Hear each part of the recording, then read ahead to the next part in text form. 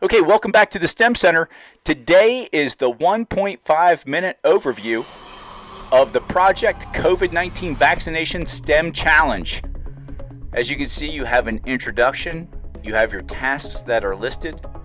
We actually have a timeline that starts December 31st of 2019 all the way up until current times. The kids can actually take a look at the timeline. They can review what our government has done.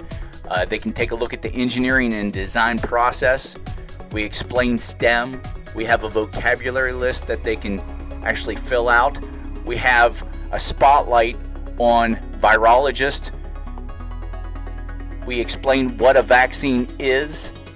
We have 5 different vaccines that we explain what type of vaccine they are and also the companies that are actually researching these. We explain what the United States Census is and why it's important to understand the population in each state. The student actually figures out the percentage needed for each state, and here's their challenge. Design a delivery system for the vaccine in each of the states for our country.